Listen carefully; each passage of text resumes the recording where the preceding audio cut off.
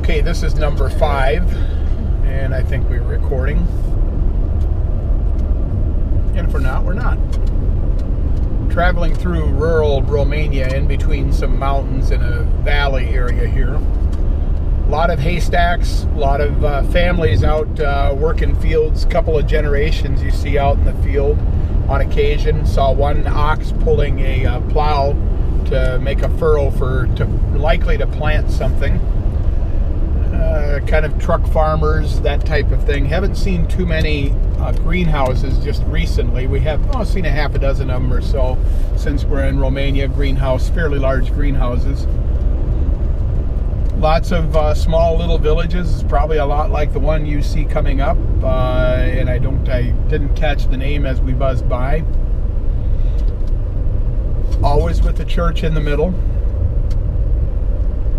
and it's really a blessing to have been born in America, where we have the ability to, if we work hard and study hard, and a person is of average intelligence, you make the right life and social choices along the way, you can elevate yourself out of poverty. That's not true really in many parts of the rest of the world. Possibly it is in Romania, but just again, not to be disparaging to these people who are very hardworking. They simply don't have the opportunities here that we do in the States, as a matter of course. This village, I don't see a little industry in the middle of it, but many of the others we've gone through, there are rusting hulks of smokestacks and larger industrial buildings. I may be wrong, but it looks like an attempt at industrializing this area, likely by the communists in the 50s and 60s. That would be the era that the buildings would date to. It's kind of like, it just appears as though they would have plunked down an industry and said, here, build this. And without having a real market potentially, or a real economy for it. And now these are rusting hulks in the middle of these little towns, and most of them appear to be abandoned. People have gone back to the way they used to do it. Now, that might have had a good effect of taking some of the best and the brightest of their people, and if they had gone to school to be engineers and the like, possibly they moved on and moved into some of the larger cities in Romania, or even to other countries. That really, probably happened some. I don't know to what extent, or even if my entire assumption is correct. But I've got to believe that there is that because of the industries that are now rusting and dead, and there's not a lot of new industry that's sprung up around it. In the States, you have a good idea. Things start with a good idea. You have a good idea, and you turn that into a profitable venture if you're a smart capitalist, really a smart guy that understands the real market and supply and demand.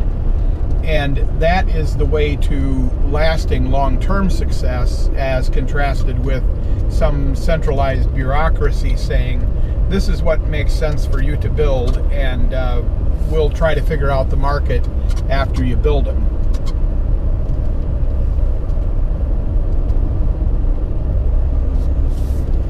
I could have been born in this part of the world as easily as I was born in America. But as I've said before, I was born with a silver spoon in my mouth, and am truly grateful for that, because I was born in America and I was taught personal responsibility. Another little town. The area out around here is very much like eastern Kentucky. If you had to pick a point in the United States that this roughly equates to, I would say eastern Kentucky would be probably as close of a parallel as any. And you have some buildings in a town like this that are in better repair, and then others that you don't know if they're still inhabited. We see some repairing going on right there with a guy with a cement mixer doing some work. Saw another village where a new building was being constructed right on the main highway, and a gentleman was out painting in a beautiful new color. And as always, lots of bikes, tractors, horse carts with families on them. And a lot of cars too. I certainly wouldn't want to paint the picture that this is just a whole bunch of Amish without the religious piece. They certainly have access to some of the many of the conveniences that we do. And my guess, if you'd look, most of the homes probably have TV in them. I have not been in a place in the world where that isn't the case, although there still are some, certainly. How readily accessible the internet is to them is probably anybody's guess. We seem to have fairly good cell coverage out here, so that's a good thing. Keep in mind that these countries are very small, and they're not, you know, they're 3 of them fit into a medium-sized state in Wisconsin, or in the States. So putting in infrastructure in some ways is probably challenging because their economies aren't big, but in other ways they don't have as big a footprint either. And they're more densely populated. These countries that we've been traveling through are all more densely populated than Wisconsin, for instance. And the population isn't out in the country. You can go for miles and not see any homes at all, and then everybody is in the smaller villages, which makes it, I guess, an easier way to wire and to connect people.